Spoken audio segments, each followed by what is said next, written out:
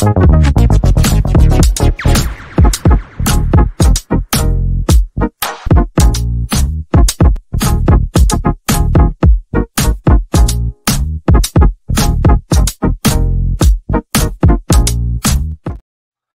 everybody, and welcome back to the West Ham Network. I hope you're keeping safe and well as per usual. Now, there is lots to update you on. We obviously heard the official news, which was right from West Ham coming out and actually announcing the fact that West Ham wouldn't be keeping on David Moyes past this summer.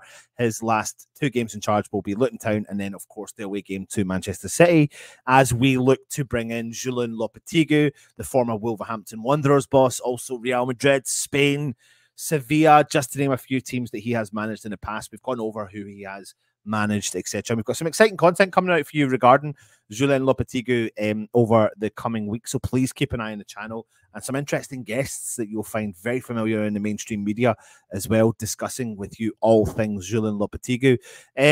But the situation is that he is set to become our boss, but formally unveiling him will probably be delayed until after the final game of the season. Now, we did confirm, like I said, that David Moyes is leaving by mutual consent when his contract expires at the end of this campaign, bringing it an end to his 4.5-year spell at West Ham. And to be honest with you, respectfully, it's the right time, but I will absolutely respect you, David Moyes, for the rest of my life, for what you've brought in terms of memories to me individually as a West Ham fan. Honestly, even now, when I'm thinking about it, I get goosebumps, and I'm getting those goosebumps right now. So fair play to you for being able to give me those best times.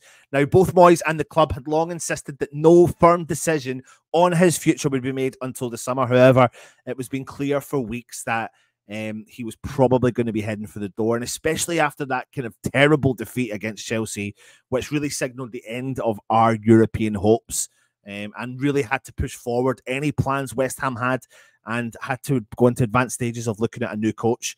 Now, the announcement means that West Ham fans will have an opportunity to bid farewell to him at the game at the London Stadium at the weekend versus Luton Town, and I really sincerely hope that he will be respected. I believe he will.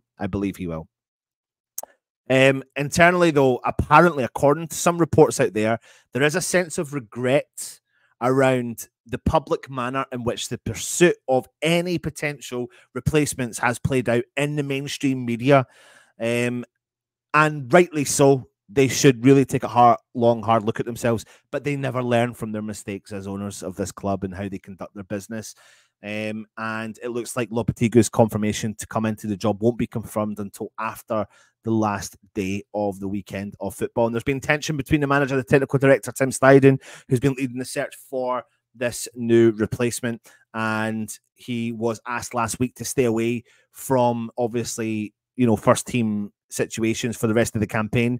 But it looks like Lopetegui has not just been the first choice of boss for David Sullivan, but it looks like Tim Steidten's absolutely signed off on this deal for Julian Lopetegui to come in to West Ham. Now, the 57-year-old emerged as the leading candidate towards the end of maybe back last week at some point before reaching agreement in principle to take charge at West Ham over the bank holiday weekend, with the final details of the contract to be ironed out. Now, we are hearing some rumours saying that the deals that's on the table for Julian Lopetegui is going to be a 2-year deal with West Ham worth €4 million, around £3.5 million per season, plus a £1 million bonus based on performances, with the option of a 3rd year if West Ham qualify for Europe in any of his first 2 seasons. So that gives you a little bit of an insight into what West Ham are willing to put into this guy here.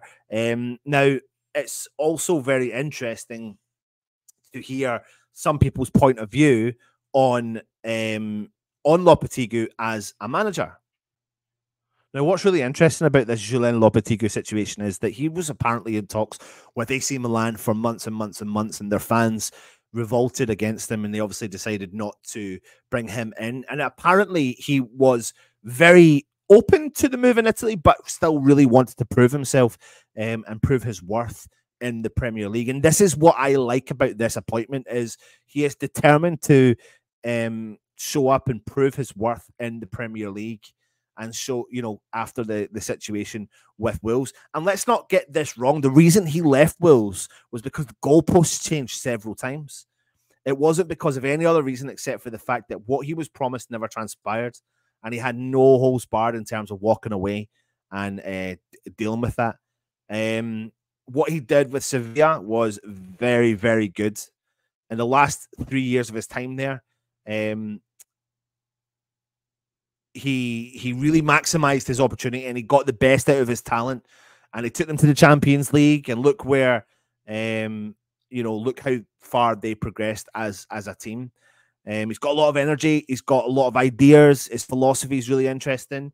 And I think AC Milan, looked like they were really intrigued about bringing him in. And what's really interesting about Julian Lopetegui is he's been linked to quite a lot of big jobs. And I think you could look between the lines and think, well, is that agent talk? But no, I mean, the AC Milan was a legit job. And he's obviously been there, done that, wore the t-shirt in many other clubs that he's been at. But there you go. The decision to bring him in will be slightly delayed based upon the fact that West Ham want to give David Moyes as much respect as they possibly can. I think they'll sign the dotted line, and we'll just have to be patient in terms of seeing the official announcement coming in. But it is what it is on a £3.5 million a year deal with a £1 million bonus should West Ham do well based upon performances, and also the option of a further year if he does get us into Europe. What do you think, Julian Lopetegui? Respect David Moyes for the game against Luton for the last couple of games, give him the send-off he deserves.